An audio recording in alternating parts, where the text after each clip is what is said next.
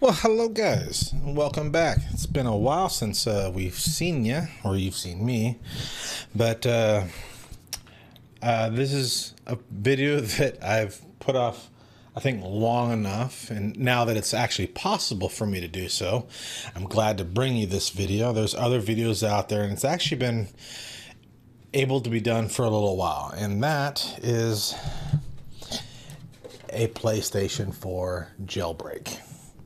And so it's been I wanted to do one sooner, but when I got this console, it was on version 10.1 or 10.01. So unfortunately, it was already past version 9.0. So, but we're going to go do that now. We're going to walk you through all this, show you what we need to do. Obviously, we're going to need to get a few things off the pewter here, so I'm just going to show you the PlayStation here. Let's just show you what's going on the PlayStation. So, as you can see, there's no golden hand or anything else installed here on yet. But I'm going to go to System Settings, and through this video, I'm going to use the version 11.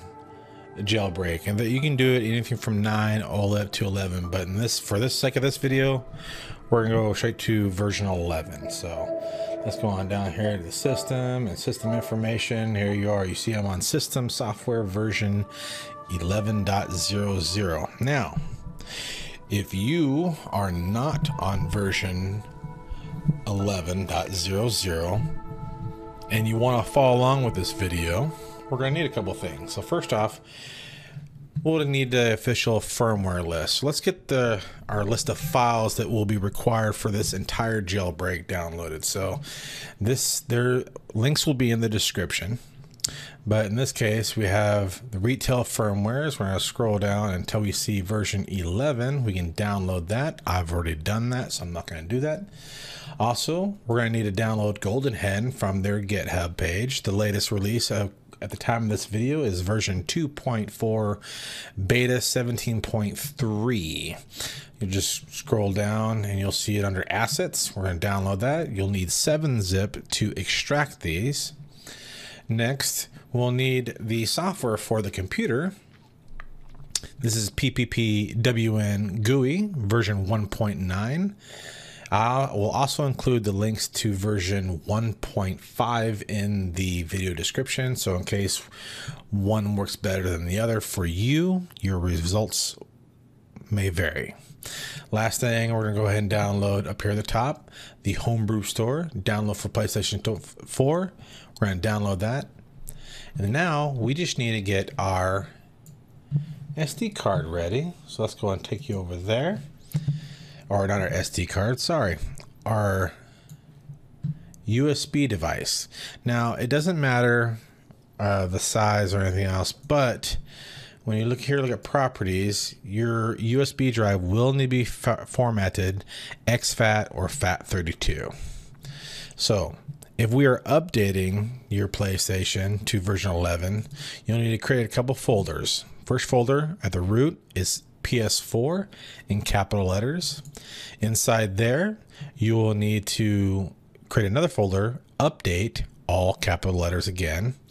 And then the file that you download for the version 11 firmware, you may have to rename that file.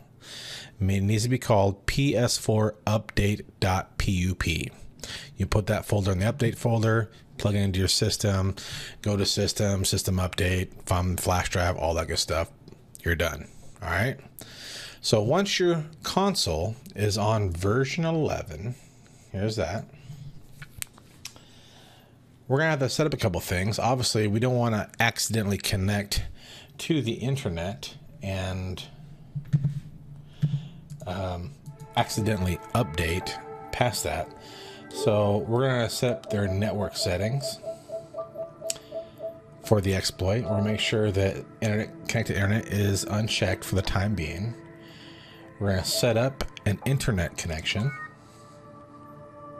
Oh, sorry. We have to click connect to internet. Then we're going to set up internet connection. We're going to choose use a LAN cable.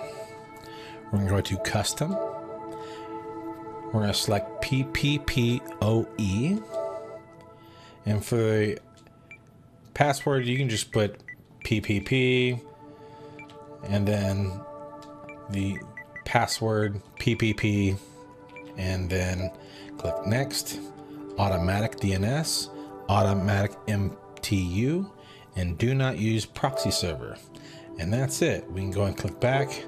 We'll try to test the internet connection. Now we'll connect a network cable from your console to your PC in an available Ethernet port if you have one on your computer. That way the console can connect to the internet, get an IP address, all that kind of good stuff. Now there might be some other things you have to do, and we'll try to see if that issue arises. But you'll connect the network cable from your PlayStation to an available Ethernet port on your computer. We'll need to make sure that the console can actually obtain an IP address. We'll open up your network connections. In this case, I'm using Wi-Fi, and the current network adapter I'm using to connect to the PlayStation is called Ethernet. So I'm going to right click on whatever the internet connection I'm using. If it's another Ethernet cable or another Wi-Fi connection, whatever, you can choose properties and go to sharing and allow and set it up, blah, blah, blah, all that good stuff. Done deal. Okay. So now that that's done, let's go back to our USB drive here. So the files you will need on your USB drive is the Golden Hen bin, which we downloaded and extracted earlier. And then I got any games you want to install on your console after the fact. You can put them on the root of your USB drive. I got the Apollo Save Manager here, the Cheat Manager, and Item Flow, and the Homebrew Store also on my USB drive, ready to be plugged into the PlayStation. So let's go ahead and take our USB drive out. Because these are bigger, I can't plug it into the front port, so I gotta plug mine into the back. So let me do this real quick here. So our USB drive is plugged in. So now we have to run this software right here. This is the PPPwn loader. So we're going to drag and drop our stage 2 file in here, since we're using the version 11 as the one we're going to use. And then we're just going to make sure this is configured to the correct Ethernet adapter and the version of the PlayStation software that we're using. We're going to run the exploit. And this is going to run. It's going to keep running. We're going to go ahead and test the internet connection again. Hopefully it'll work this time. Test the internet connection. And this could take multiple attempts for it to officially successfully load. So you might have to run the exploit several times in order for it to get to work. So now, in order for this to work, you do need to be able to obtain an IP address. All right, I had to restart the sharing process for the internet. So now you see this time I got a successful IP address. So right now it's trying to scan for the corrupt objects. It's going to keep trying. You see it says cannot connect to the network. And it's going to try the heap grooming again. And this could take 2, 3, 4, or 5 attempts at a successful exploit. If it gets past stage 2, you're good. And this is where, see, the scan corrupt objects failed. So it's going to try it again. It's going to restart it again. And this process will keep repeating itself over and over again until it's successful. So you'll just have to be patient while this runs. Yeah. It's failed. Now, mine took several times, and I have a PS4 Pro. So mine ran through this, I think 5 or 6 times before it was finally successful. Needless to say, during this process, I was starting to get a little bit discouraged that the PS4 wasn't compatible with this exploit, but I just kind of, oh, there it goes. Stage 3 triggered, and you'll get a notification on your PlayStation 4 that it's ran the exploit. Connect to the network. PPPwn payload successfully transferred to the internal hard drive. That is where it's copying the golden hen. Golden hen is loaded. The exploit is successful. So now we can back out of this internet connection. Now that the exploit is running in the background, let me switch screens here. You don't have to worry about the exploit like going away or anything. So as long as it's right here, and you can put your console into like sleep mode or whatever, and it'll keep it loaded. But if you fully shut down or unplug your console, you'll have to go back through the whole exploit process. So I guess I can turn off the internet, but we'll take a look at that in a second here. So golden hen, so debug settings, this is where your package installer is. Now, this is a little bit different from the way PlayStation 3 was, because the package installer was right there under the game menu. So I was a little confused when I was looking for the package installer, because it's actually under the debug settings. So we go to package installer. Right now the source is currently set to the USB drive, so we're gonna go ahead and install all of these, because, you know, why not? And we're gonna let this install, and we'll be right back.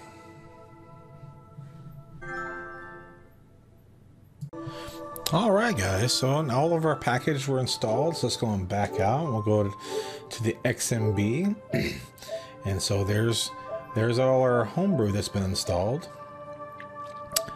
And everything works. All right, so if you want to reconfigure your internet, that will allow you to connect to the internet. You don't have to worry about it automatically installing updates or anything like that. As long as golden hen up here, you don't have to worry about it. So I'm not going to show you the Homebrew Store, but item flow is kind of like another XMB. It just kind of gives you another way of looking at your library, which is kind of neat.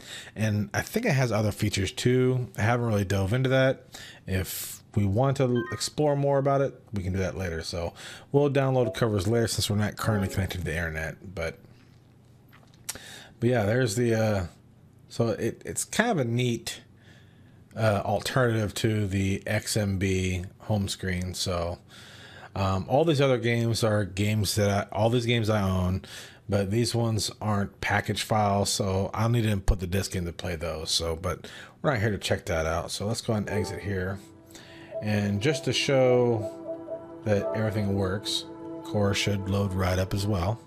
Takes a little while, doesn't it? There we are. Start. Skip through all that.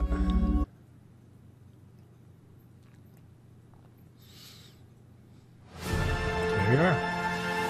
Legend of Korra. All good to go.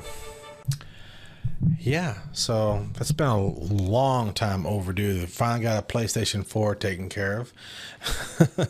Now, obviously, not everyone's going to have a computer with an extra Ethernet port, or if they have a laptop that doesn't have an Ethernet port, this is not going to be something they'll be able to do. And it is a little inconvenient, but that's okay. There'll be future videos coming out where we'll talk about being able to use Raspberry Pi, or we'll save that for later. So, but yeah, so there you go. PS4 exploit. You can finally install your game backups, launch homebrew games, homebrew programs. Pretty cool. So thanks for sticking around. I know this video is kind of a mess, and it's been a long while since I've recorded any kind of a video for you guys, especially any kind of a tutorial of any sorts. Maybe I might just recreate this whole tutorial and upload it again later. I don't know, but If you're interested in seeing the Raspberry Pi video, along with my other videos that I do have planned, more PS or PlayStation 4 videos, a new PS3 Hen series, which we'll be doing as well, some Raspberry Pi videos, all kinds of stuff, as well as some DOS simulation. We'll talk more about that later, but thank you guys so much for watching. I know it's been a while, and I hope to have all this content coming back to you guys a lot more on the regular. So if you enjoyed this video, found it useful or crazy, whatever the case would be, let me know in the comment section below. And if you haven't already done so, be sure and click that subscribe button and the little bell icon so you can be part of that notification squad, so you won't miss any of my videos that I have coming out soon. So and as always, thanks for watching. We'll see you next time.